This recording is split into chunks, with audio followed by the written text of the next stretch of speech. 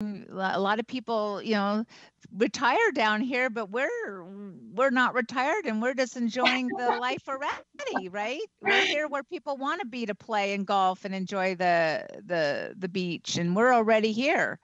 And I'll never forget. This is a story I can share. I'll never forget this. Many years ago, when my children were little, and my husband and I were up in Washington, and we came down to Orlando to take the kids to Disney. And I'll never forget, after a long day at the Magic Kingdom, and we're just taking a break. So I wanted to say we left the park to just go have some dinner, and we intended to go back to the park for the evening and the fireworks. But I'll never forget sitting at, like, I think it was like a Joe's Crab Shack, and we're sitting there in Orlando, and we're looking outside, and there's palm trees, and we're having a nice big cold beer. And I'm thinking to myself, I think the seed was planted even back then, just being so tired of the cold up in the north, and maybe living in Florida wouldn't be so bad. My little brother lived here in Jacksonville, so I think the idea started floating around in our heads, That was hard. But no, I love Florida, and I think North Florida has a lot to offer. People do think of Disney and think of Miami, and I think this is a little gem up here to be.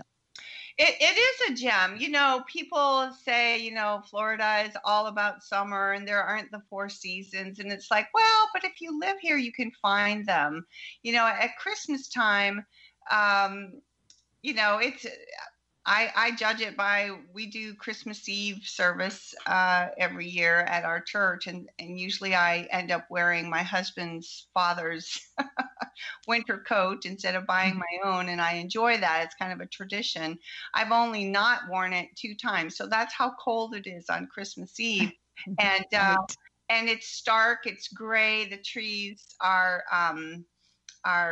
starting to turn. And I noticed that in January, all the beautiful colors of the maple trees and such are starting to turn in those bright oranges and golds. And so, yeah, you're right. It's not like up north where they change in September and that kind of thing, but we have our own season. And I remember distinctly in Michigan where the flowers would be popping up through the remaining snow on the ground. And we would have one day of spring where everything would just burst open all at once, and then it would be done. And down here in Florida, it's like, oh, there's color over here, and then tomorrow there's color over there, and next week, look at, now the azaleas are blooming, and the following week, the daffodils are blooming. So spring really does happen, and it's a really long and enjoyable time where you have pops of color everywhere. Yes, I will agree that it's really hot for the summer. It probably gets up to 90 by May, and it doesn't go away until October. I think it's kind of where you come from and what you appreciate. I didn't know any different living in the UP, and I loved living there. I loved the snow. I loved wearing my boots and my jackets and my scarves and gloves, and even when it was, summertime, we would go to the beach during the day on the 4th of July, and at night we would put our winter coats on and go see the fireworks. I mean, that's just the way it was every year. And so you just learn to appreciate, I think that's why I appreciate Florida so much, is just because I was cold a lot in Michigan. And as much as I did love it and did love the snow and went snowmobiling and skiing and skating and all of that, I had enough, and I didn't realize it until I moved here. And then I realized how much I really love warm weather. I never complain about the heat because I know how cold I am. I'm this same way, Judy. And then I love Seattle. I'll never say anything bad about the place. I really thought that was my lifelong home. And I just love it's a beautiful corner of the world if you've never been up to the Northwest. But I have to say, just like you, I didn't realize how much I needed the sun.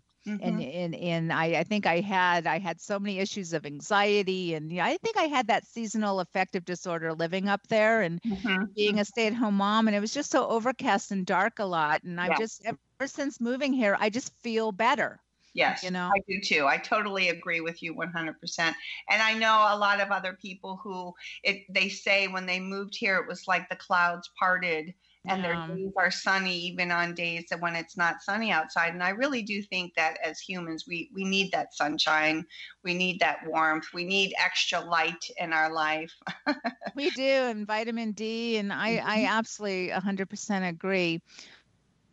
I I know that I'm going to get this. The show always goes by way too fast, and I'll get the 5 minute warning any second now. So what else? I think we both are pretty happy campers living here in Florida.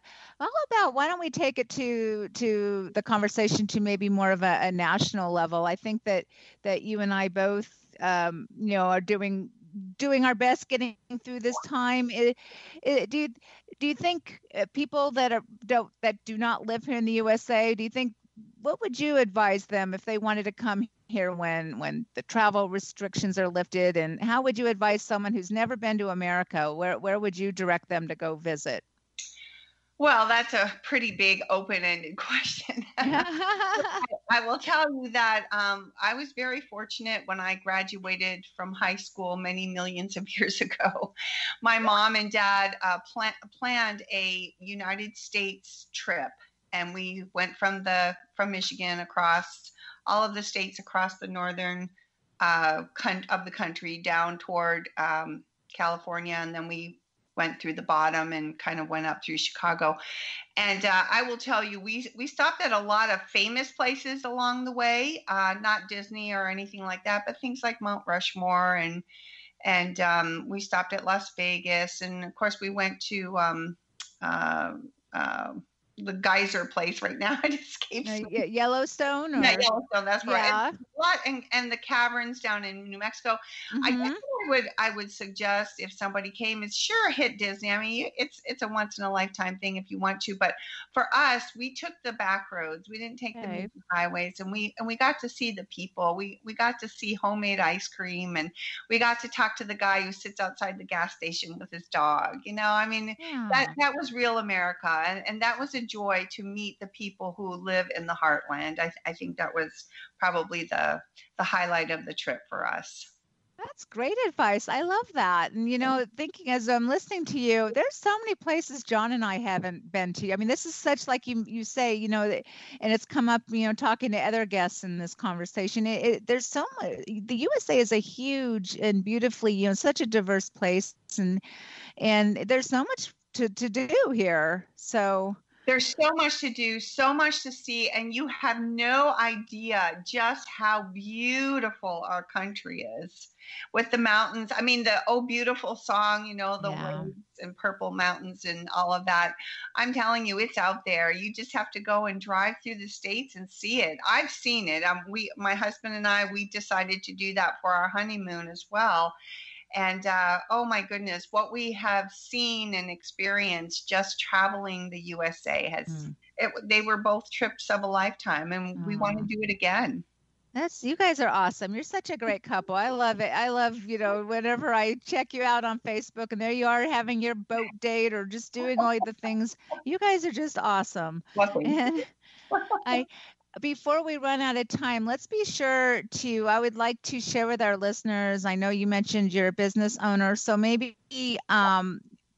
share your website. We have just 2 minutes left. So just where can they visit you to learn more about your business? Because I know you have the Arbonne, and you look amazing, by the way. You are just so full of vitality and health, and you look amazing. So if anyone feels like they need more energy or lose a few pounds, they can work with you, and I know you can help them. So where should we send our listeners? Just remember how to spell my name. That's the easiest part. Judy Di Georgio, and then so it's JUDYDIGEORGIO. And .arbonne.com, but also look me up on Facebook, actually. That's the best way to connect with me. We can chat. We don't have to go right to the website. I'd rather get to know people and see what they're looking for and offer suggestions and kind of curtail and customize what people are looking for and give them some choices. So Judy Di Georgio. Sounds good. And I'll definitely share that on my website when we share about this podcast. So we are out of time. It's, as always, a delight, and I so appreciate your time, Judy, and having a little chat with me today. Thank you. It's been a pleasure, Deborah. Thank you. Thanks, Judy. And everyone out there, thank you so much for joining us today. This is Deborah DePietro, and I hope you enjoyed your time with me wandering around the world. Perhaps you've been reminded about something wonderful in your own backyard, learned something about a faraway place, or got some ideas for future trips. Here's to keeping wonder alive, moving forward, and connecting with our global neighbors. See you next time.